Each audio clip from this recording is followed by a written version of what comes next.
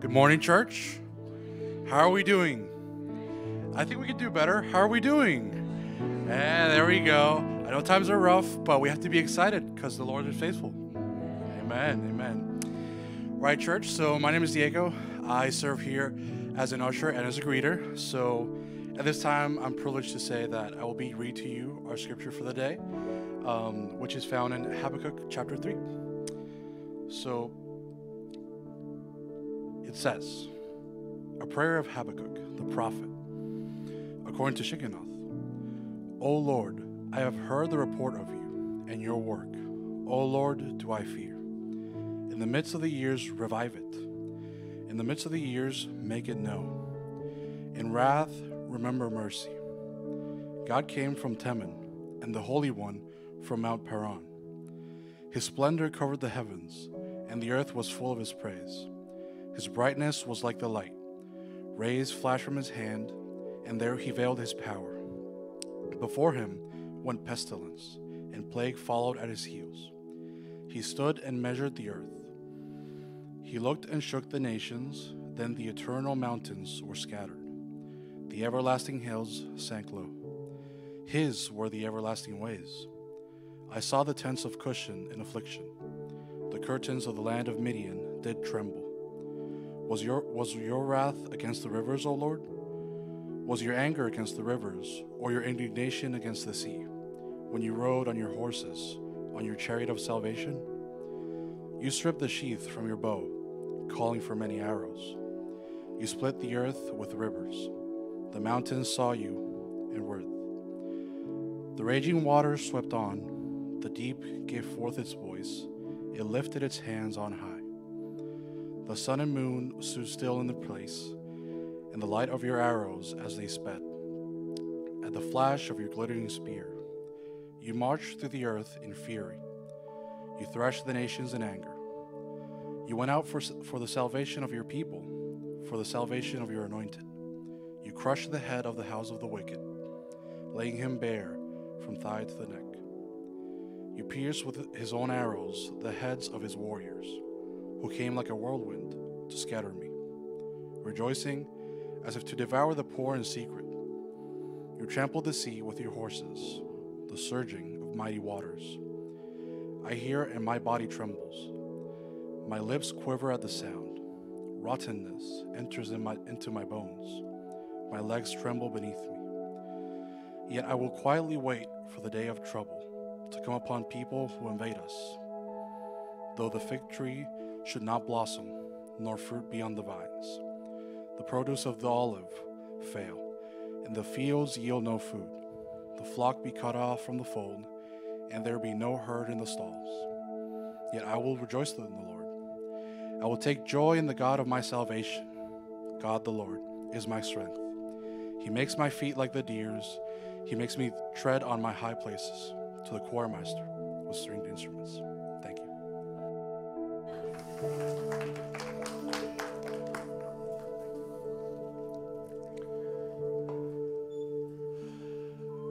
Well, December 10th, 2013 was a special day. It was the day that I took Elise Catchings on our first date. And when we sat down at Mon Ami Gabi, a French pastry place in Reston Town Center, Northern Virginia, I knew that this was going to be my wife. And so I just thought, I'm going to just lay it all out there.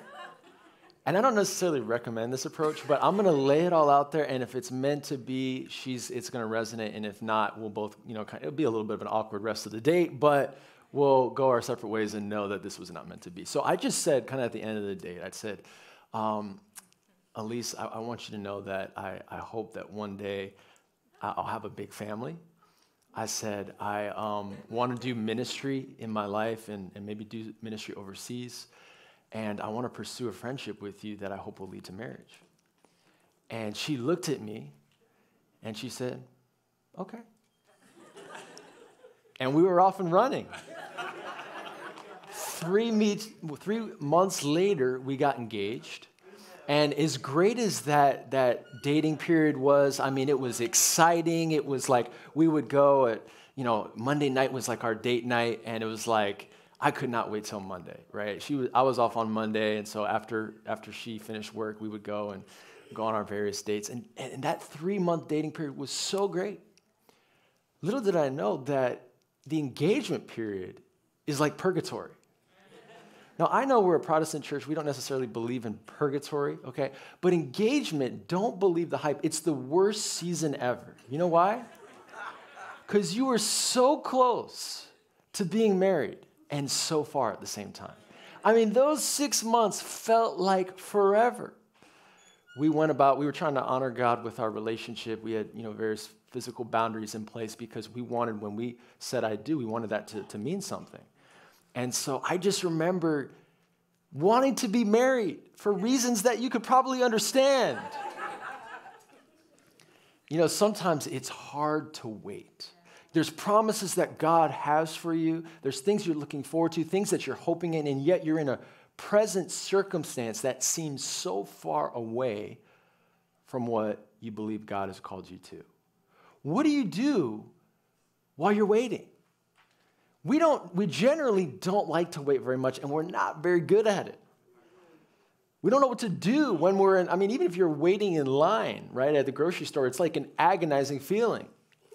In fact, the average iPhone user touches their phone 2,617 times a day because we hate that feeling of our minds being unoccupied. Our attention span is decelerating at a rapid rate. In fact, the average attention span is 8 seconds for a human being. That's less than a goldfish. I'm serious. We have less of an attention span. I don't know what that says about the human species. Things are not looking good for us.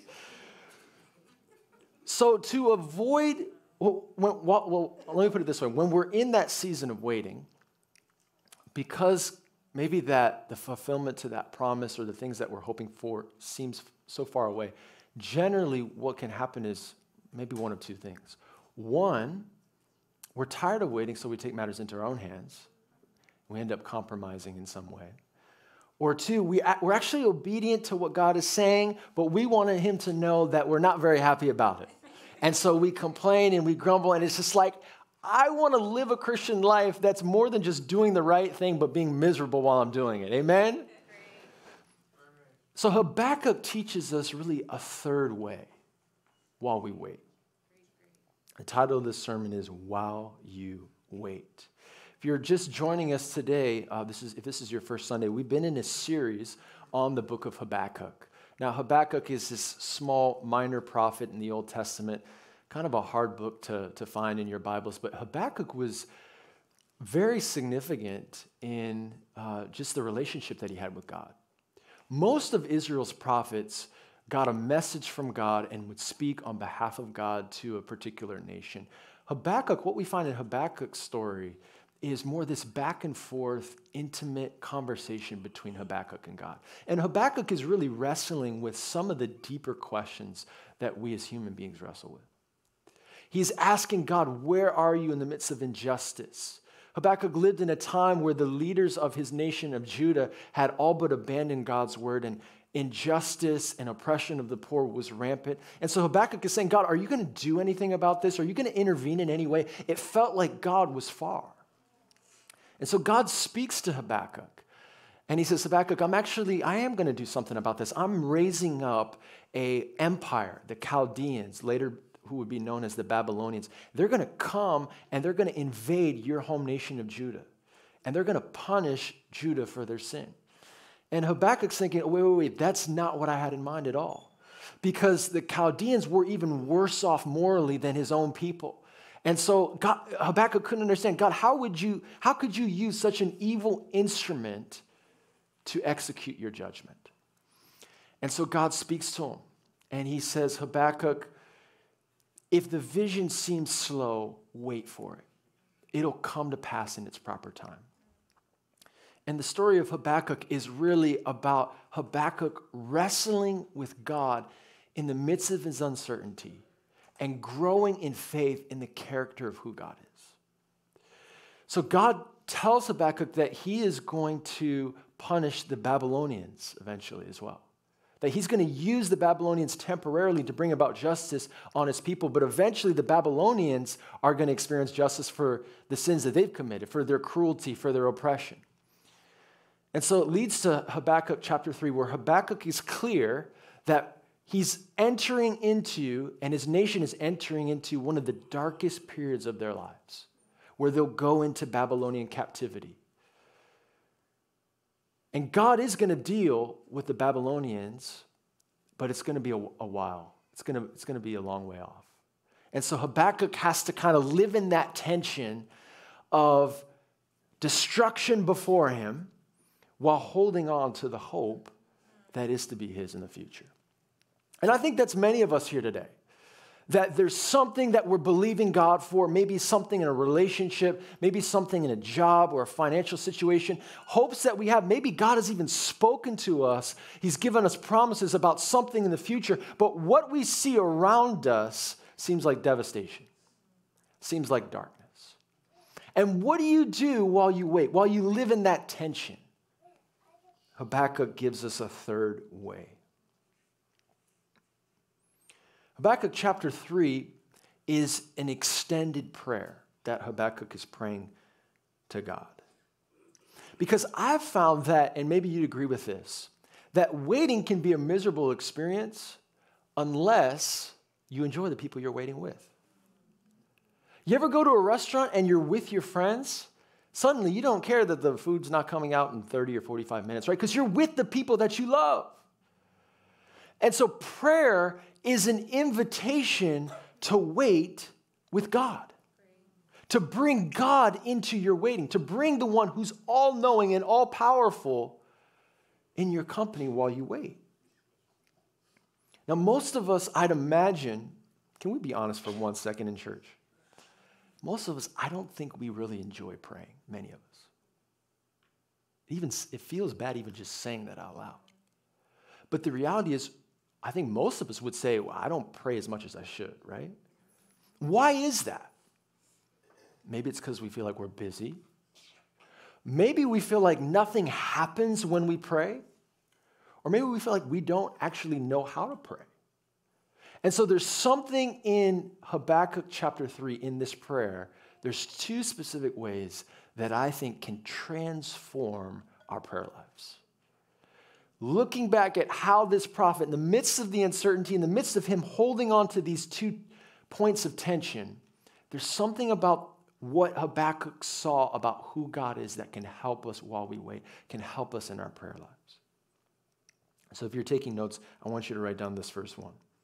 Habakkuk sees God as Lord over creation.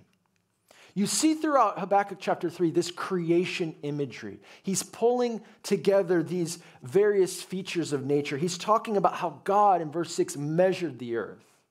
He scattered the mountains. He sank the hills. Later in verse 9, he talks about God splitting the earth with rivers.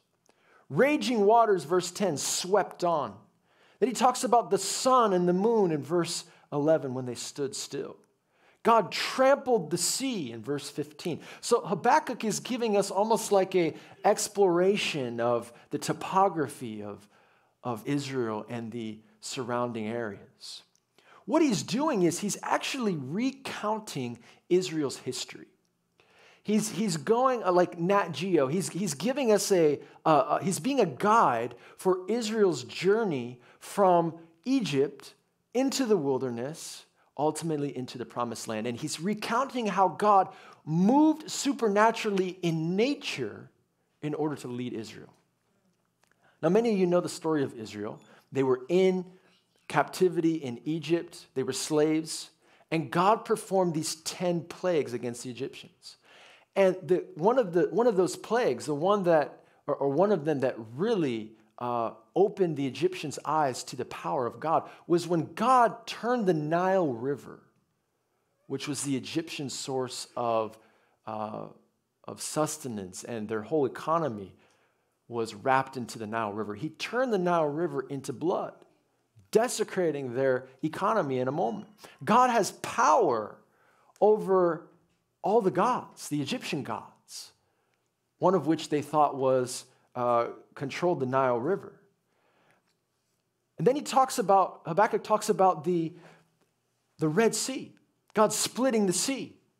Because when God led the Israelites out of Egypt, they're faced with the Red Sea in front of them, the Egyptians behind them, and the Egyptians, I mean, you think about it, what would make the Egyptians say, okay, well, now, after we've had these 10 plagues and all of our gods have been destroyed, now I think we can destroy the Israelites? Well, the Egyptians thought what most nations thought during that time, which was that a god had control over a particular land or area, but outside of that locale, God would be powerless. So when the Israelites left out of Egypt, the Egyptians go, oh, wow, okay, well, apparently their God was pretty powerful in our nation, but now that the Israelites have left our nation, we're good. So they're chasing the Israelites, and God, you know the story, splits the sea. And the Israelites walk on water, or walk on land, dry land. The Israelites are in the wilderness. And they've been called by God to go into the promised land. And what separates them between the wilderness that they're in and the promised land is this Jordan River that would flood the plains during flood season. That was a mile wide that you couldn't cross. And God dries up the Jordan River so that they can cross. Israel goes into one of their first battles at Gibeah. They're fighting against the Canaanites. And God makes the sun and the moon stand still, so the Israelites can defeat the Canaanites. Habakkuk is recounting that God is not only the creator of the universe, he's the creator of the sun, moon, the stars, he's creator of the seas and the rivers, but he's Lord over those things, that he can make those things suspend in a moment. God's powerful. Now, God is actually doing those kind of things today, believe it or not. In fact, there's this book, Miracles Today, by a guy named Craig Keener. He's a New Testament scholar, theologian. And he wrote this book. This is actually the condensed version. His larger work is a 1,000-page book, a tome, really, of all of these recorded miracles worldwide, documented miracles with witnesses, and just thousands of pages of testimony after testimony of people getting up out of wheelchairs, people being raised from the dead, God intervening in using weather and just in miraculous ways. But there's one story in particular that I want to read to you. He has a chapter, and literally the book is either the most riveting thing or the most boring thing, because it's just miracle after miracle after miracle after miracle with very little commentary. But he talks about a colleague, and he says that this man and his family just moved to a new community. He was getting a roof on his new dwelling, and completing the roof would take about 4 more days. Some residents of the village mocked his mission and presence in the village, noting that it was the rainy season, and everything he had would be ruined before he could get on a roof. Unfortunately, the man lost his temper, declaring, "It's not going to rain 1 drop of rain in this village until I have a roof on this dwelling." His critics laughed as they walked off, and this man, realizing what he had done, fell on his face before God. "What have I done?" he cried in dismay. For the next 4 days, however, the village remained dry while rain fell all around it. After this event, only one person in the village remained non-Christian, and residents to this day recount that incident as what precipitated the village's conversion. God is still moving in miraculous ways around the world.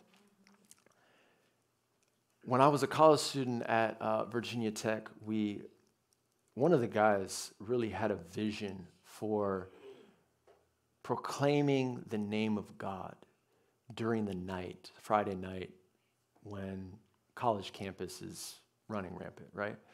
And so he gathered the Christians together in this little chapel, and we prayed throughout the night from 10 p.m. to 5 a.m. We were college students. We were crazy, right? Stay up all night and pray. And God, the first 30 minutes, it was like, this is going to be a really long night. What did we just sign up for? It was what you might think an all-night prayer meeting would be, if you picture that. How do you pray for 6 hours, 7 hours? That sounds incredibly boring. But within 30 minutes, this guy came up. He gave this fiery speech about how God had called us to stand on our congregation, that the light of Jesus Christ was going to break through, and that our prayers was bringing this light into this area of darkness. The presence of God came into that room. And I promise you, I'm worshiping. I look at my watch, and it was 5 a.m. I mean, the time it was like we were in the presence of the Lord. And we stepped out of this chapel. And I'll be honest, in my flesh, I had this thought, God, this was great, but I hope we never have to do this again. And you're wondering, is this really making a difference, God? Is this really what you call us to do? Because he wanted to do it once a month. And as we're walking out of the chapel, if you've ever been to Virginia Tech, there's this big drill field that separates the academic side from the dorms. And as we walk out of this chapel, there's a double rainbow over the drill field. And it was like God, his affirmation that, yes, there's a group of people who are standing for me on campus. I'm with them. God still uses weather. He's still moving in this world to prove to us that he is God. And so Habakkuk is in awe of God. He's recounting Israel's history in awe, in fear of who God is, in reverence of who God is. And I don't know about you, but oftentimes my prayers feel so tame, as if we've lost our sense of wonder. If you could put that quote on the screen. This is Douglas Copeland, a Canadian novelist and designer. He says, sometimes I think the people to feel saddest for are people who once knew what profoundness was, but who lost or became numb to the sensation of wonder. People who close the doors that lead us into the secret world, or who had the doors closed for them by time and neglect and decisions made in times of weakness. What he's describing is that we go about this life, and because we're so into our phones and the 24/7 news cycle and the grind of work, we lose our sense of wonder of the fact that God is a creator, that God is Lord over creation, and that God intervenes in our lives.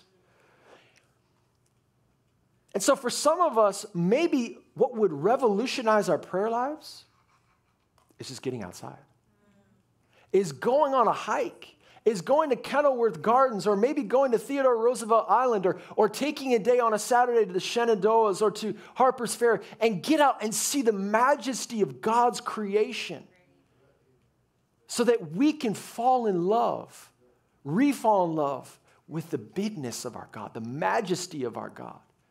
That he splits the seas, that he created the heavens and the earth, the mountains, the rivers. All of creation is telling a story of God's meta-narrative, his grand storyline of creation, fall, redemption, and restoration. You look at the trees, the leaves changing right now. They're speaking of the fall. And then in the spring, the new leaves will come, speaking of the resurrection of Christ. All of creation is telling a story of our great God. I'll never forget, on our wedding day, we're flying to our honeymoon in Lake Tahoe, which is kind of on the border of Nevada and California, and just reflecting on the fact that 200 people, close friends and family, had all come to celebrate us. Like, that's the beautiful thing about a wedding, right? It's like you have the people in your lives that are closest to you stop everything and come to celebrate you. But then as we're in Lake Tahoe, and we're seeing this beautiful lake and these mountains and just the majesty, it was like a reminder, like, oh, this isn't about us. Like, this world exists without us having anything to do with it. There's something about being in nature. There's something about being a part of seeing God's glory that recenters us on the majesty of God. Habakkuk draws out that God is Lord over creation. And then secondly, this theme emerges in Habakkuk 3 that God is a mighty warrior. He's a mighty warrior. You look at verse 6, God is shaking the nations. Verse 8, he's riding on horses and chariots. Verse 9, he's armed with bow and arrows. Verse 11, he's flashing his spear. Now, for my family, these are our memorial stones. And we decided early on that we didn't want to forget what God had done in our lives. The miracles, the deliverance, the supernatural works that he's done. And so in Joshua, the people of God, before they crossed, or after they crossed the Jordan River, they set up memorial stones to remember what God had done, to teach the next generation. And so on these rocks, we would write down things that God's done. And so here I have spring 2014. My wife had a foot that was messed up. She was about to run a marathon. God healed her foot so that she could run this half marathon. I have this stone that talks about our daughter walking. Our daughter was born with severe hydrocephaly.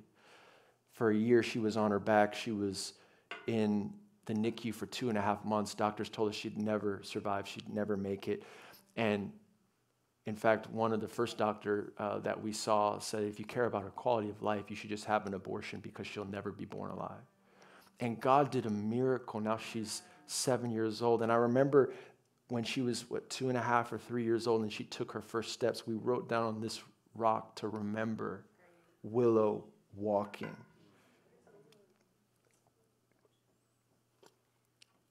I remember graduating college, having no money, but wanting to get married.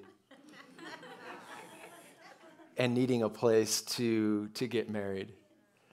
And the church, perks of being a pastor, I got to use the church for free. That was cool. But we were looking for a reception area, and we were walking in Elise's, in her house, in her neighborhood, and there was a woman who lived next door named Trudy, who had bought not only her house, but the house behind her was her son's house. And so she made a combined backyard with a gazebo, with fountains, with chickens. That was pretty cool.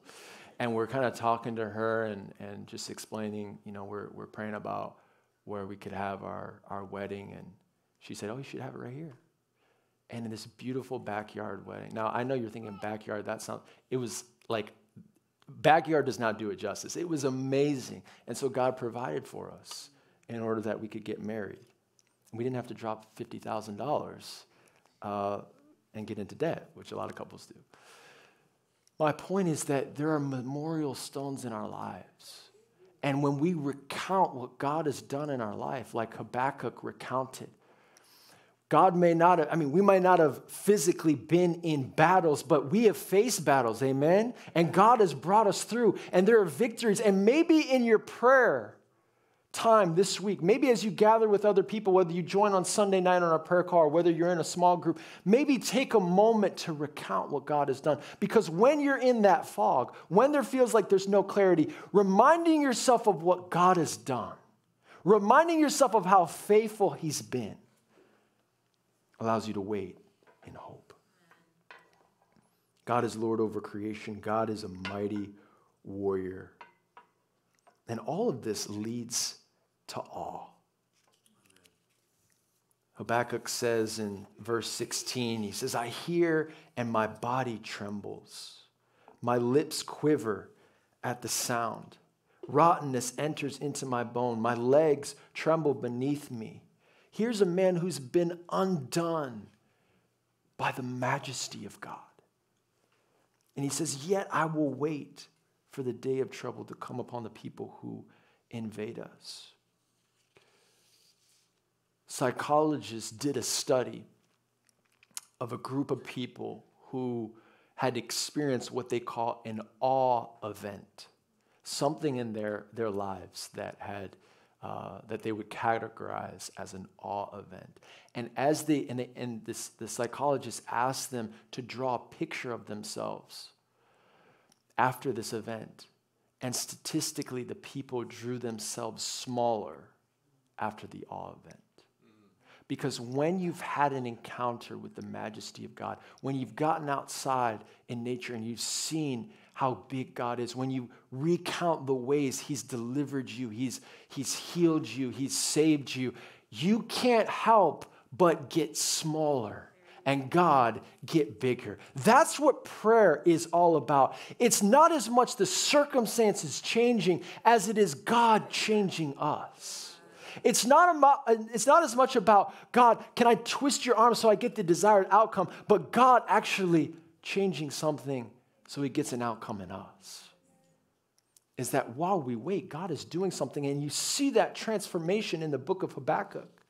You see Habakkuk wrestling with the uncertainty, wrestling with the confusion, and finally getting to this place where nothing's changed in the natural, but Habakkuk's changed. God's gotten bigger. And his prayer turns into praise. Now, this is something I didn't see until this week.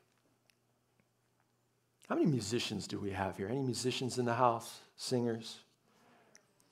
The prayer of chapter 1 and 2 of Habakkuk turns into the praise of chapter 3. Verse 17, though the fig tree should not blossom, nor fruit be on the vines, the produce of the olive fail, and the fields yield no fruit, the flock be cut off from the fold, and there be no herd in the stalls, yet I will rejoice in the Lord. Diego read chapter 3, the beginning, this Shigionoth. Now, what does that word mean? You see that? Can you put that up there? Habakkuk 3, verse 1. A prayer of Habakkuk the prophet according to the Shigionoth. That's a musical term found in the Psalms. Did you see in verse 3, in verse 9, in verse 13, there's this word Salah, which we don't know the exact meaning, but we think it's a musical break. Then at the very end, put the last verse up there for a second. To the choir master with stringed instruments. See, there's something that happens when you pray and you wrestle with God, that your prayer turns into praise. How do you know you've successfully waited on God when you can look at your circumstances and as bleak as they might look, you still can praise God? When you can jump for joy in the wreckage, when you can delight even when things haven't changed in the natural, you have successfully waited on God. When you can sing in the shadows and you can dance in the destruction, God is near. Pastor Stephen, I appreciate all these stories of the sun standing still and God splitting the seas, but I don't know if I've ever seen anything like that. But is there a clearer picture of God vanquishing your foes than when Jesus slayed death and sin once and for all on the cross? Is there a more poignant example of God's power over nature than when his son overcame the natural end that we'll all face in death, and he rose from the dead? God has given us the clearest example of his lordship over creation, over his lordship as a mighty warrior in the cross. And over these last 6 or 7 weeks as we've been going through this series, as we've been wrestling with injustice and where is God, and asking God to intervene and asking God to change us, I just thought it would be fitting to end with praise. Could I invite the worship team to the front? We're going to end with praising our God. And there's power when you praise God, even when you don't understand what he might be doing. There's power when you may not even know the outcome, but you say, God, just like Habakkuk said, even if this means that I don't know what's going to happen, even if the fig goes and everything is lost, I'm going to praise you. I'm going to rejoice in you. That's the power of praise, is it changes us. Could you stand to your feet as we praise Jesus one more time this morning?